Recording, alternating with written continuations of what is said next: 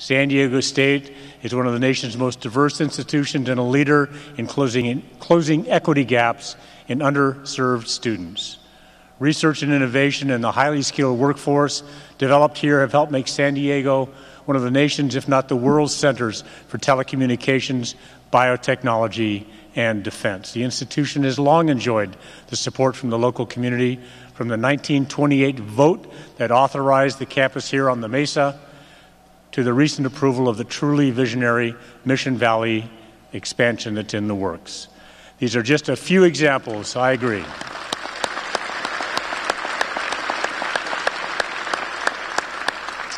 These are just a few examples of what is remarkable and undeniable momentum. I can think of no leader better suited to build upon this momentum than Adela de la Torre. Her intelligence, her compassion, her willingness to listen, her unique ability to inspire a shared vision for a brighter future for all who comprise this diverse campus community and beyond make Adela the right leader for San Diego State University. And now, the serious part of the show. Adela, if you forgive me from using your formal title, I'd like to have you and Chairman Day join me at the podium. And you can be enthusiastic when this part's done, just so you know.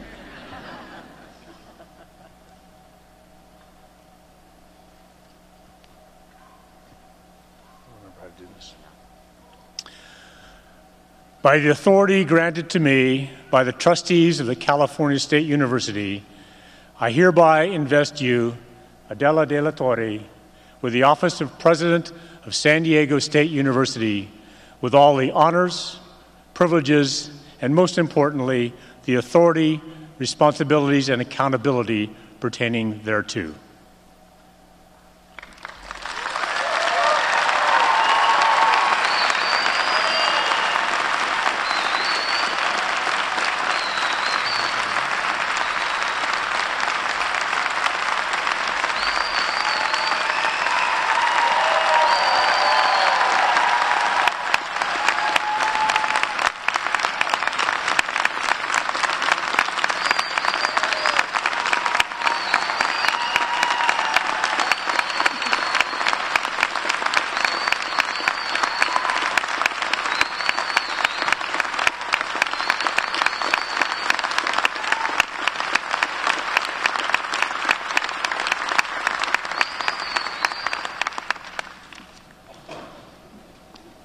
Ladies and gentlemen, President Adela de la Torre.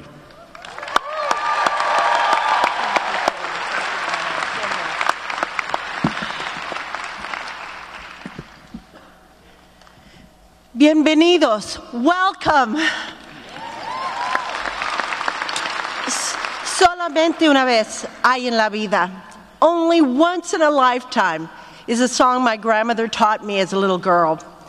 I've carried it within me all my life as a reminder of my grandmother. But now as a reminder that there's only one time in our life to do something truly remarkable, to do something that has never been done before, to be part of something so meaningful that it can transform the world.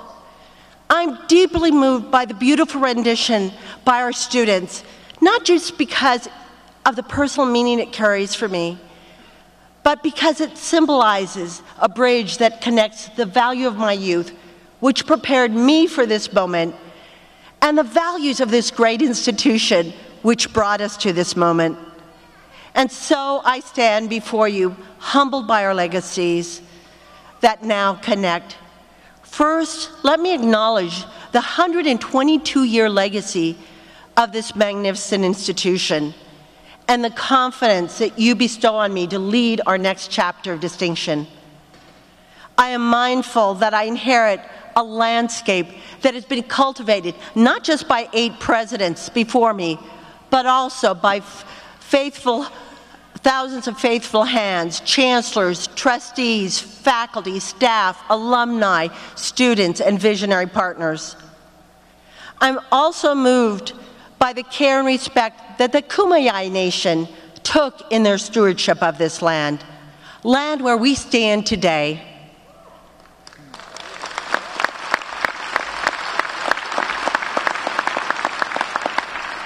To all of you who represent these critical roles and foundational values, I thank you and I applaud you.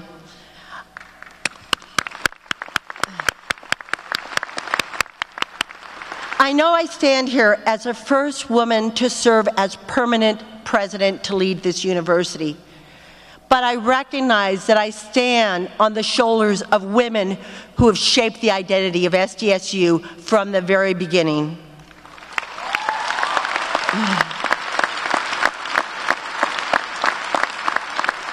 In the earliest days at San Diego Normal School, women formed the majority of the student population. Through the years, women stepped forward to create new areas of study, including the nation's first women's study program.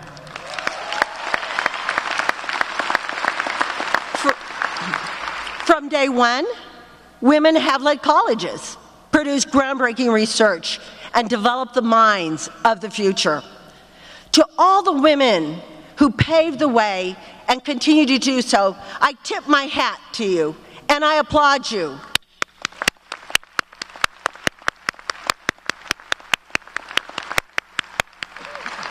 Our 122-year harvest is a class of more than 400,000 diverse alums, impacting San Diego and the world. Look around. Our graduates are the powerhouse artists, entrepreneurs, teachers, scientists, inventors, and elected officials, making a difference today in unique ways.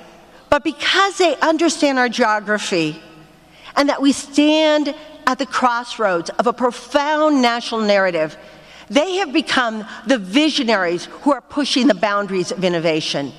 They are the trailblazers who are breaking barriers, building bridges, and crossing borders every day. Yes, proud Aztecs we are, but we must not be complacent, for we have more barriers to break, more bridges to build, and more borders to cross. We must remember that complacency does not propel curious and hungry minds. Complacency does not break barriers. Complacency will not get us where we need to go. We have critical work to do. We need to prepare the global citizens, compassionate leaders, and ethical innovators of the future. But to succeed, we must cultivate a culture of curiosity, courage, and compassion for our students so they can strive. Together, we will do this important work. First, we must remember that curiosity and courage have always been the energy that propelled us forward to challenge ideas, to move past failure, and to explore new frontiers. Curiosity is the art of asking, what if? Think about it. As people on the border, we are positioned to be curious. We straddle two nations, yet in some dimensions, we can blend into one. Our curiosity transcends boundaries to advance knowledge and expand human potential. It was a curiosity of our faculty that uncovered the molecular basis for how black widow spiders produce their intricate webs, a substance tougher than the material in bulletproof vests. The knowledge has unlimited applications. It was a curiosity of our faculty that gave us birth to Arts Alive, to expand discovery and meaning for every member of our campus. Whether in the whimsical surprise of the brightly colored benches on campus or the collaboration of over 200 students performing Les Mis, or rigorous courses that blend dance and physics or design and biology, our entire campus is a living laboratory for creative innovation that transcends borders and silos. Fostering and celebrating curiosity and courage is part of our DNA, and we must continue to do so. But as we move forward into the future, we must be vigilant, because curiosity and courage alone are not enough to create the leadership of the future. That's why we need compassion too. We can draw inspiration from our visionary alumni and donors who invested in our students for decades. Driven by a deep sense of curiosity, courage, and compassion. They've donated hundreds of millions towards programs, state-of-the-art facilities, and scholarships that have yielded unprecedented success for our diverse students. Together, we will soar to new heights, training the university this community so richly deserves. And we have proof we can do this. Across our colleges, faculty are fueling greater student curiosity and learning by using virtual and augmented reality to give them more nuanced understanding into complex science. Faculty are also creating living laboratories in our transborder region to engage our students in community-based service learning and research projects. But here's what really excites me. Our students do not wait until graduation to make an impact on society. As part of their SDSU experience, they're solving tangible issues like hunger, homelessness, and global warming. Our faculty, staff, and students are uncovering ways to address health disparities. They're devising solutions to combat multi-drug resistant tuberculosis. They're establishing new standards of decency and government accountability in the treatment of refugees, just to name a few. SDSU, driven by curiosity, compassion, and courage, is also demonstrating that we can amplify our impact around the world. Last September, I traveled to SDSU's campus in the country of Georgia. Since 2014, SDSU has played a pivotal role in helping introduce STEM education and standards that are transforming higher education in Georgia. By 2024, SDSU will have transformed the Georgian workforce that will propel the economic growth of the region. SDSU is continued to promote educational diplomacy, reduce social inequities, and fuel economic growth through existing and new transnational partnerships. And that makes this economist educator very, very excited. Our vision for global impact will start in our own backyard. You've heard that we will soon break ground in Mission Valley. Together, as partners, as leaders, as students, we will build a state-of-the-art innovation district that will expand our capacity to serve thousands of students and advance groundbreaking creative research. The neighborhood will provide accessible housing with a river park and a stadium complex, all within an environmentally sustainable community, a place for all San Diegans. We're not stopping there. SDSU Imperial Valley will continue to capitalize on its untapped potential. The campus sits in a rich agricultural region and is an epicenter of renewable energy sources and a focal point on border issues and binational university partnerships. Here at SDSU, we will continue to address current challenges, seize creative solutions, and uncover new opportunities to generate more revenue. Together, we must push innovation boundaries like never before. How will we do it? I recently had a fascinating chat with an SDSU alum, Jordan Evans. Now, Jordan led the NASA team that landed the rover on Mars in 2012, after of dozens of failed attempts. Jordan said, "You have to set the bar really high and expect that you're going to fail along the way, and also recognize that in these failures, that's when the deep learning occurs." We must remember this lesson as we move forward, because as every leader knows, what got us here won't get us where we want to go. We will face criticism, we will disagree, we'll fail along the way. But if we value the diverse curiosity everyone brings to the table, if we communicate with empathy and compassion, and if we have the courage to lift each other up when we fall, we will succeed. And that brings me to a final but vital topic as we start our new chapter together. I want to talk about you, but not just you, the student, or the faculty, or the staff member, or the community member.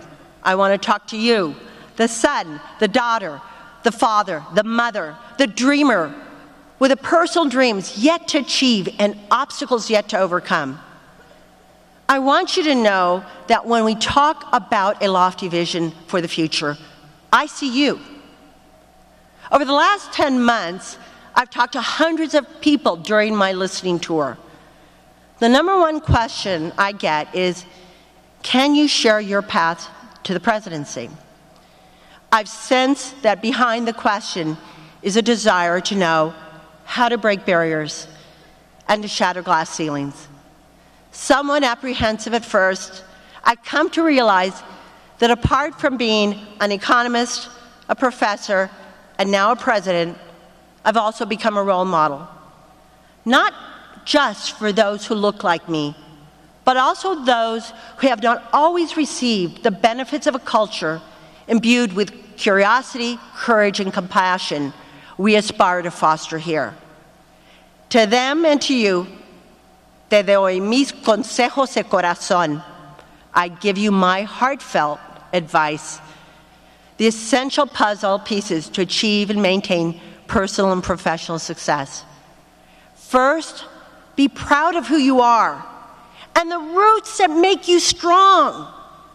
I'm the product of the rhythms of my daily life, gifted to me by the values I inherited from my mother and my grandmother.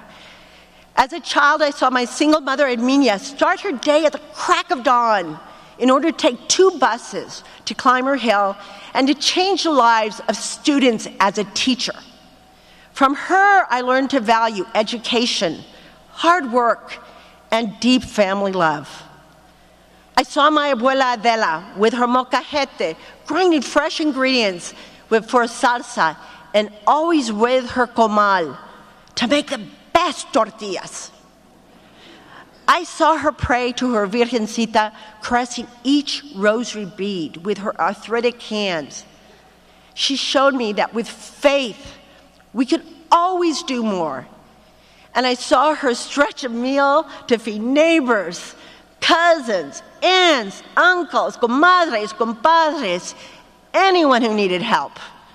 From her, I learned the power of faith, the power of love, and the power of compassion through the simple act of breaking bread with family and friends during good times and during difficult times. Because everyone knows, con panza llena, corazón contento. Full stomach, happy heart.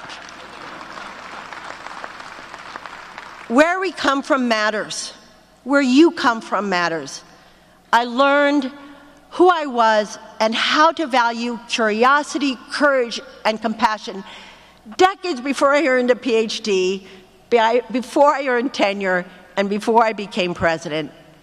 It would be a disservice to this university if I did not bring all of who I am to my daily work.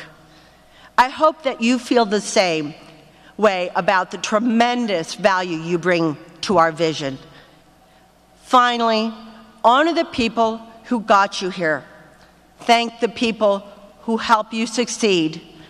And surround yourself with the people who will keep you grounded. We all know that no one succeeds alone. It takes mentors and the sacrifice of many to achieve great heights. But if history and recent headlines can teach us anything, it is this: the fastest way down is when we forget to be humble, to be grateful, and to be true to the person who we always wanted to become. My hope is that you will always honor, thank, and cherish these important people in your life. As for me, to the mentors and advocates who helped me get here today, Chancellor Tim White, Chair Adam Day, and my mentors, friends, and family members who are joining me today, I thank you and honor you for the confidence that you've placed in me.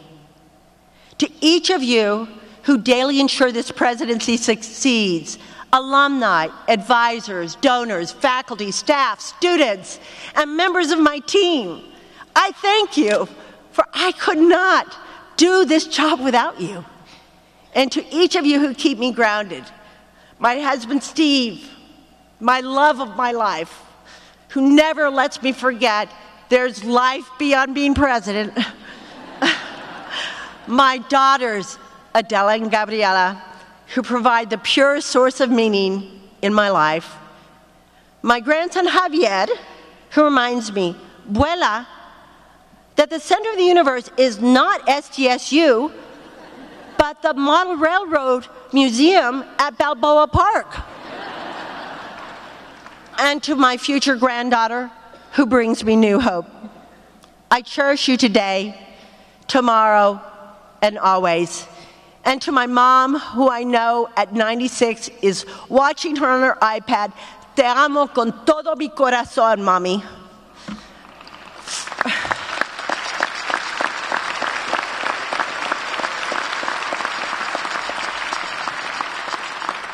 Friends, from the bottom of my heart, I thank you for standing with me, with us, with SDSU today.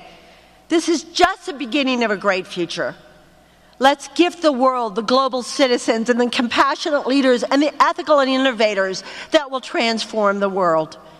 But as my abuela Adela taught me, solamente una vez hay en la vida. There is only one time in our life, solamente una vez, to do something like what we will do at SDSU. This is my time. This is your time. This is our time. Mil gracias.